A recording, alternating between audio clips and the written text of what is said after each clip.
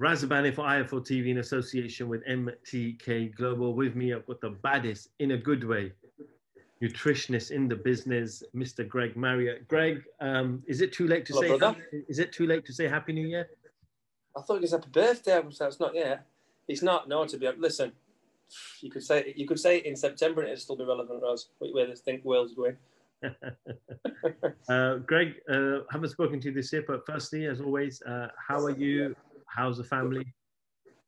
Oh, listen, all good, mate. All good. That's the main thing, isn't it? Everyone's getting a bit lockdown fever. It's like Groundhog Day, you know. But listen, it is what it is.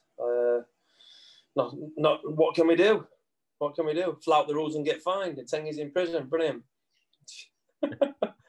Nah, they're doing good. I mean, everyone's at the same boat, aren't they, Raz? Do you know what I mean? Some people have got paddles, some haven't. But we're all at the same boat. We all thought we kind of were heading towards positive light when Anthony Joshua fought Kubrat Pulev. We finally saw 1,000 spectators and fans in the building. And we thought, brilliant, 2021, it can only get better, it'll only increase. Yep. It looks like we've gone backwards and it looks like we're miles off from having fans back in any capacity. It's scary, Raz. I mean, do you know what? When I saw them crowds, it were uncanny. It were like, wow, better than show, better than fight itself, just seeing crowds. But and I knew as soon as I said you can have 4 days at Christmas, then we're going to a lockdown, I just thought, here we go again, you know. But I can't see an end to it. Well, I can, but when? You know, it's. I think New Zealand are back to normal. I think that's what they're trying to do now. Just make it really, really that, you know, much. But I think people might wake up and think, right, all right, I will stay in. Ask my opinion on it. I just think it's a load of rubbish anyway. Not a load of rubbish. Can I say that? Can I say that? You get done for saying all these days. It's not a load. Listen, it's real. Listen, my dad phoned me yesterday and he said, Greg, shall I have jab? And I said, Dad, no, I don't. I wouldn't if I were you, not yet. Not until there's a few more trials. Because he's already had COVID. You know, he had COVID and he lived, you know. He's 70-year-old and, you know, he's had a full MOT, he's fine. He got COVID, my mom did, everyone had COVID and he lived through it. You know, yeah, you were in bed for a day and then you were a bit weak for 2 weeks, but you're all right. So I says, you know, it don't stop you from getting it. I says, so why you have it jabbed, Dad? And he's like, oh, yeah, well, so you don't know what this jab does. You know, you're having it for what sake? You've survived that one. Yeah, but another mutation of variant, as for, we can go on forever. I said, Dad, you could die next week of terminal cancer. Do you know what I mean? God forbid. Do you know what I mean? I'm just saying, I could, anyone could. I said, let's just chill out. Let's just, what will be, Raz. You know what I mean? But it is crazy. But I do think everyone just needs to, if they want to get back to normal, do as they say, literally, for a couple of months, and then hopefully they can just get back to normal. And I just feel sorry for the kids. You know, people want at holidays. It's the kids, the education. You know, they're suffering. They are suffering. They're getting depressed. But people who are there getting depressed. I feel sorry for them, Raz, because it is bad. And it's making people flout the rules because they're getting depressed. I can't take it anymore. You know? And then mind's a sensitive thing, isn't it? You know what I mean? You got to create the balance, and at the minute it's just tipping scales in wrong direction. So, but we're all I'm conforming. Whole family's conforming, so, and we're all safe, and that's the main thing. You know, I hope everyone else is safe too and taking precautions. Absolutely. Let's hope this period can go as quick as possible so we can go back to normality. Greg, I've known you for many years now.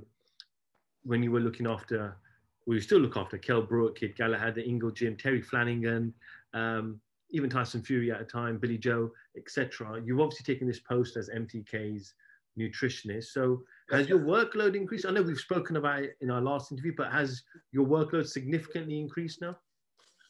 Well, no one's got fights for us. Everyone, you know, they did. A lot of people come on to me and said, "Oh, we've got this fight, that fight," and it fell through. They fell through. So it was just like kind of. I wanted to get a client base, a big client base, and obviously then branch out, get other people working alongside me, nutritionists, and under me, and letting them go and see people and building the kind of a bit of a business out of it, me and myself. But to be honest, no fights have really happened. So, you know, people, I say they don't want to diet through lockdown, but they don't need it because they've not got a date.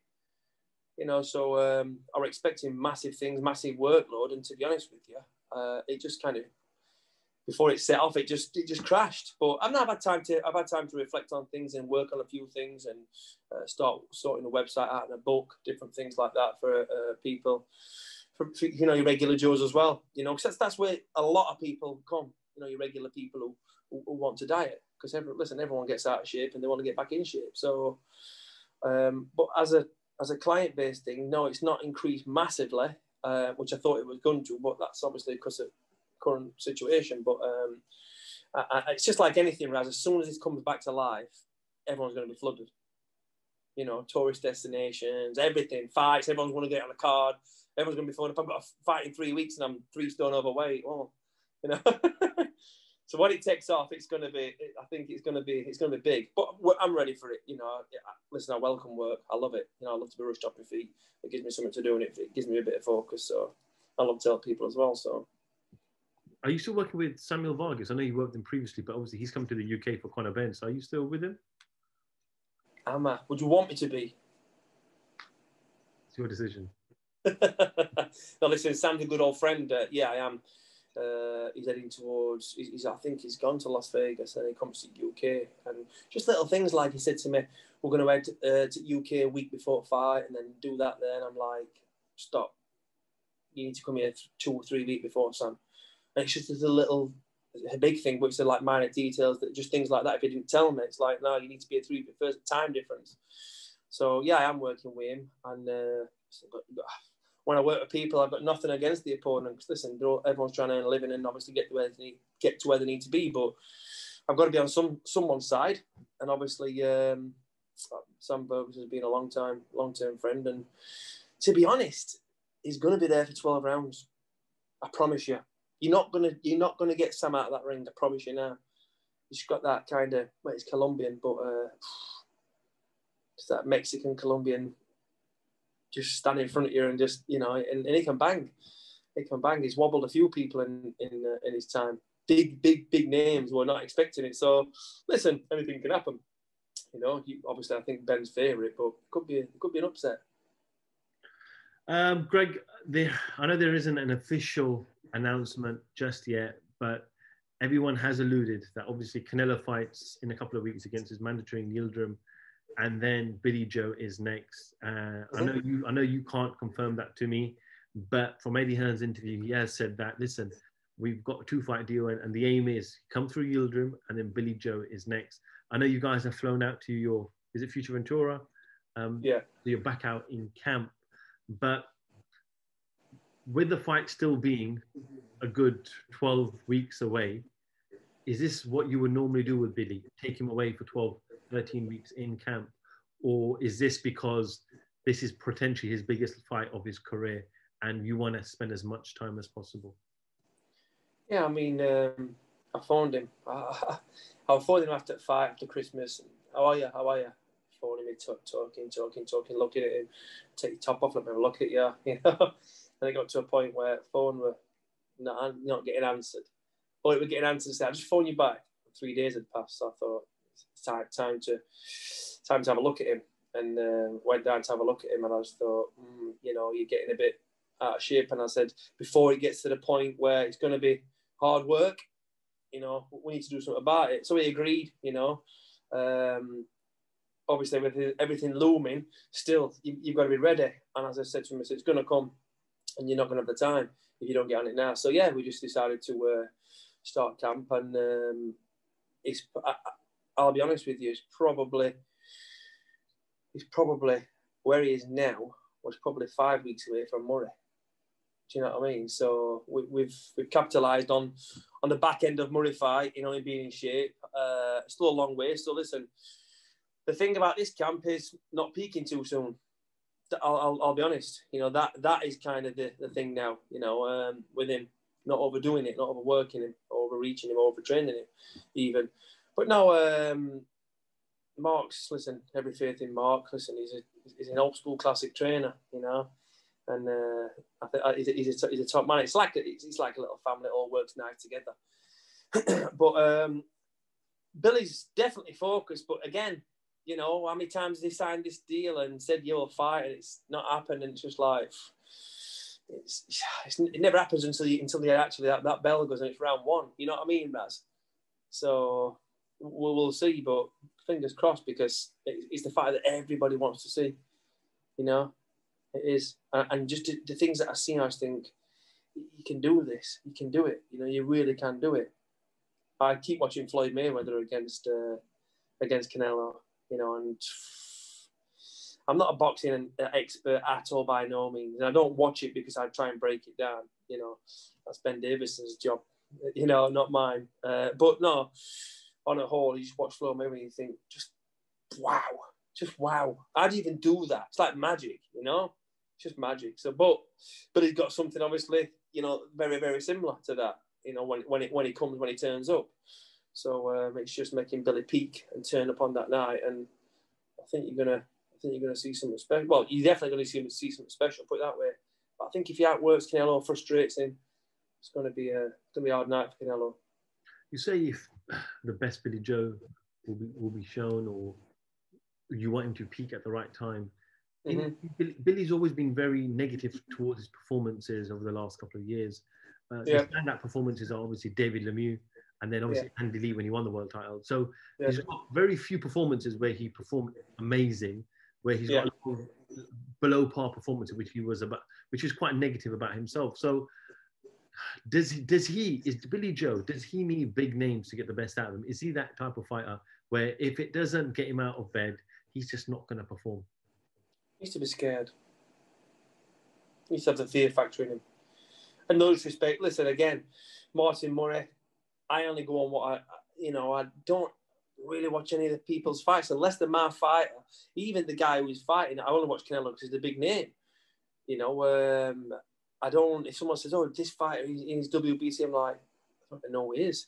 Some people I don't even know, Raz, you know, but obviously, you hear about Martin Murray, we're 38, and, you know, last chance of the one. Very, very good season fighter, veteran in the game. But again, Billy just said, look, I could, you know, probably beat him one and behind my back. That's how confident he is. So it's not overlooking anybody, but I think to bring the best out in Billy, does need them names. Listen, he knew David Lemieux could punch. Everybody knows. One punch knockout merchant. Listen, if that hits you, you know, you're going to know about it. You know what I mean? It could be lights out. So that, in the back of his mind, that's why he's sharp as hell.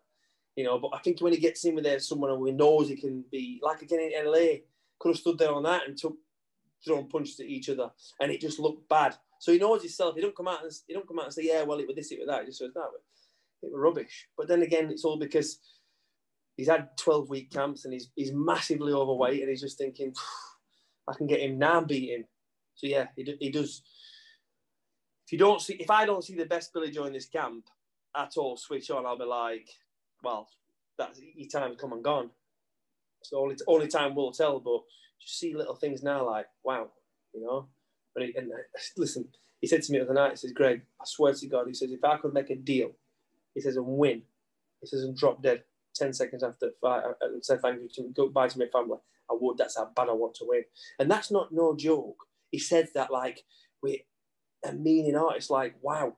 When someone says that, the will to win in him is so strong, you know. And to be honest with you, I've never worked with a boxer who has that will that much. You know what I mean? And it's nice. It's nice to have that, but it's scary too. And it's scary because you're like, wow. So listen, I do honestly think, you know, it's not just going to be an out job fight. You know, it's going to be massive. But I just hope it just come off. Obviously, no injuries. Obviously, you've spoken about getting the best Billy Joe out there, but on the reverse, you have to look at what's in the other side of the corner. And we're talking about one of the greatest of our times. People thought Callum Smith had a great chance with his height, his weight, his jab, his reach. But Canelo just nullified him and made him look very average in the most respectful way to Callum. So is it one thing getting Billy in the best mental and physical shape, but then another thing is you're fighting one of the greatest fighters of our time, who is at his peak? Well, that's it, isn't it? I mean, I try and talk to people who do know about boxing. You know, if you were my fighter, and I would take you into your corner, Raz, I'd probably get you knocked out in 30 seconds, bless you. Do you know what I mean? Because I ain't got a clue. You know, so I ask people who have got knowledge in sport and in game. So I do think, what do you think? And, you know, they're all saying the same thing. If there's one person that can do it, it's Billy Joe. Listen, it's not going to be an easy night by no means, but watching Canelo, like when Mark sits down, I'll just sit down with him and watch. And, like, it's almost like what Mayweather used to do to people. How are you even not getting caught? How are you rolling that? How are you... Do you know what I mean? How you make it look so easy, you not got a mark on your face. It's like, what?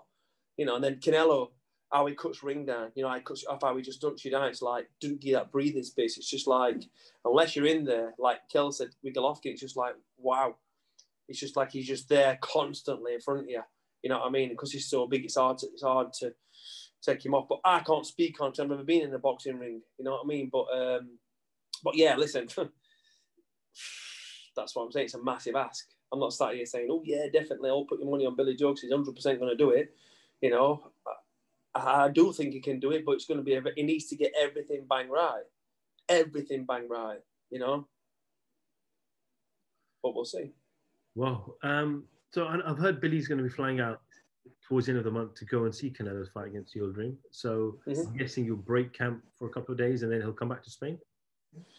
Yeah. Probably break camp. Listen, I'll probably have to go in, won't I? You know, hold his hand, one of them into it. You know, and honestly, it's true. I think he's grown up where obviously he's had everything done for him, but you know, I'm not saying that's a bad thing. I would like that, but then I'll become an house man at some point. But no, listen, I'd want to go anyway. You know, by his side. And I need to keep an eye. His biggest fight of his life. Even if it wasn't, I'd still be at his side, you know, watching him, feeding him, just making sure. Because listen, his mind's going to be on other things when he's there. It's my job to say, look, have this, eat this, take your bits and all that, you know. Great, just moving away from Billy Canelo, another fighter that you worked with for a short while in Tyson Fury. You were the man that got him down from, what, 28 stone to 18 stone, 10 stone? Yeah. Yeah, you managed to lose off Tyson. Looks like it's happening. It looks like the biggest fight in British boxing, the undisputed fight with Anthony Joshua is taking place. What do you make of it? Listen, it's been on cards for years, hasn't it? You know, it's been on cards for ages. I just think to myself, it's so. Again, it's one of them. Can you ever see it happening? Because it's like, wow, that is the fight. You know. It's Canelo versus, you know, Billy in the heavyweight division. So it's I just honestly think that Tyson does an easier job than he does to Wilder. And that, listen, I ain't got nothing against it, AJ whatsoever, but you're asking me opinion, and it's not just because I've worked with Tyson. I've never worked with AJ, but it's just listen, I've been around him and he's a freak of nature. What he could do at 26 stone in that ring were just like insane. Just to nimble on his feet and ducking and diving and all these different things. You know, it's just I've never seen it before. He defies the law of physics in boxing for everything. You know, he's a freak in a good way. You know, he'll tell you himself, but it's massive, and I just think probably. What game plan does AJ go with? Does he do an Andy Ruiz? Can't do that because AJ will put him on back foot and hurt him. Does he take it to Joshua? Does he take it to Fury? I think that's the only thing he can do. He has to come in and actually make it that he has to use his power. Otherwise, listen, he's going to get probably for me KO'd. But then again, it's heavyweight. Anything can happen. But I do think he bamboozles him. I really do. We saw a different side of Tyson Fury in his last fight against Deontay Wilder, where he took the center of the ring and he bullied Deontay. And we haven't normally seen that from Tyson. Normally Tyson's on the back foot, feints a lot, jabs a lot, orthodox southpaw. So those two contradicting styles, do they have their own weight categories? I.e., does he have to weigh a certain amount if he wants to twinkle toes on his feet? No. If he wants to come forward, is there like a maximum or a minimum he has to weigh? No, because I mean, when I was taking weight off him, at first with Ben Davidson. You know, listen, Ben Davidson did an amazing job with him. You know, he did what I'm doing for Billy now. You know, and Kel, he's there with him constantly. Do you know what I mean? Because Tyson needed that. He did need that. You know, someone with him constantly, and Ben did an amazing job. And then obviously I worked alongside Ben, and you know we all worked together and get his weight off. And he was just losing weight. So people was like, "Oh, he's come back, but he don't look the best." Well, you're not gonna when you've just took 4 stone off and got it ring, you know, and another 4 stone off because you're all about looking good but performing. So the last fight he had before I had my massive operation, when I couldn't work for him no more, because obviously, you know, when I said, you know, just I couldn't go to America because my operation. You know, again, he was still wanting to lose weight. I said, look, trust me, you just get down to about 18 and a half, and then you can start building back up. So for me, no. Now, no matter if he wants to stay at 20 stone, he could still twinkle toes around ring because he did it at 26 stone. It's just in him. You know what I mean? His engine's just insane. But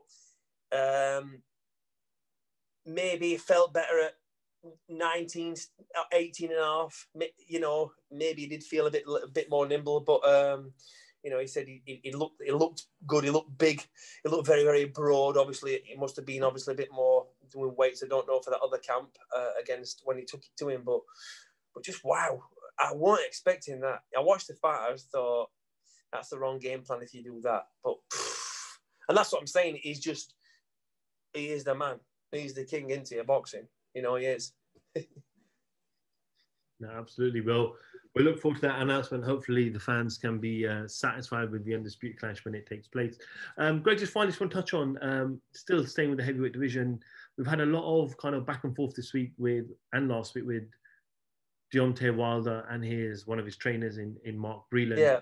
Now, is it quite sour? I know you've worked with many different trainers and coaches, but is it sour when fighters have worked with a trainer for a long period of time that it comes to a conclusion and end like this where they both are just slagging each other off? It's sad, Raz. It's sad because, I mean, it should never happen. This should never happen. I mean, listen, I don't know much about his trainer and I don't know much about Deontay Wilder. You know, you read things, but it's sad because they both made each other money. You know, and they become family, Draz. They become family. You know, everything what we've been through, and even working down like from Ingle Gym to Kel to everyone else, and everyone becomes family. And when it starts getting like that, I mean, I don't even know what's going on. I want to know what's going on, but it's sad. It's sad. I mean, everyone's saying Wilder's lost plot and blah blah. Is it because he lost? He got defeated? I have no idea. You know, it might have got a bit of mental depression. You don't know. You know, but he's gone from there. I'm not saying he's gone to there because he's still a great fighter. But I don't know if he can accept the loss or what. I have no idea. But yeah, I just wish him well. You know, I really do because obviously he's got a beautiful family in that, and I just think he just needs to just chill out and obviously, you know, just let us see everything sweep under the carpet, going back and forth and bringing things into it. And unless I understand his trainer, obviously. Probably when he come out and said, "You've bite me drink and all this," obviously it's going to get his back up. And if he's been like a father figure to him, let's say if he has, he's going to get you know. So you do fire shots back. But I've just learned in life, listen, whatever people are going to say, they're going to say, aren't they, Raz? And the best thing is probably just to take it on chin and just let's leave it. But I do feel sorry for him, to be fair, because listen, he did put 2 good fights up. You know, and it's just sad that it's gone that way now. You know, it's sad. I hope he can get himself back on track, and we can see him again. You know what I mean? At his best, because it's exciting. No. It is exciting. Greg, I know it's the last question, but this is the actual last one. Go on. You said to me that Kell Brook Crawford, you know, Kell did the weight amazingly well. Now, obviously, he was up against a pound-for-pound great in Terence Crawford. Yeah. I want to focus on that fight, but what's Kell got left in him? I know Amir Khan's talked about potential fighting Kell Brook, but they say that every year to tease us. But is Kell coming towards that end now? Is he coming towards the end of the finish line? So is the question, has Kell got anything left, or is he coming to the end, or is it just a bit of both? Bit of both. Personally, Kell's a very good friend. Very, very good friend. you know, not just a business, not just as a business, you know, working partner, very, very close friend. And I don't want to see it ring ever again. If he came to me and said, I want another last throw at dice, I'd probably not just say yes. Looking at it now, I'd probably say, Kel, that's it. That's it. You know, after the fight, obviously I was on a high or low. You know, yeah, he probably got one more. You know, it's this, it's that. But actually, now it's all settled down. I think that's it for Kel. Bless him. You know, he's and it's sad because he underachieved. You know, I've always told him he underachieved. I remember he sat on his Argo in his house, and he said when he won Sean Porter, and he went, "I've done it. I've become world champion. That's what I wanted to do." And I just thought, is that the point where, you know, that's it? You know, kind of thing. And then from there, you know, listen, some great nights. Golovkin, you know, saying, come on, you can't knock me down. It were great. The Errol Spence, the eye thing. And I just think it's another sad end, you know, because we had a really good relationship. But personally, nah, I don't want to see him at ring ever again. And I would, and if he said, please work with me, I'd probably advise him. I said, I can't do it. I don't want to see him at ring again. Do you know what I mean? I think people saying his punch resistance gone.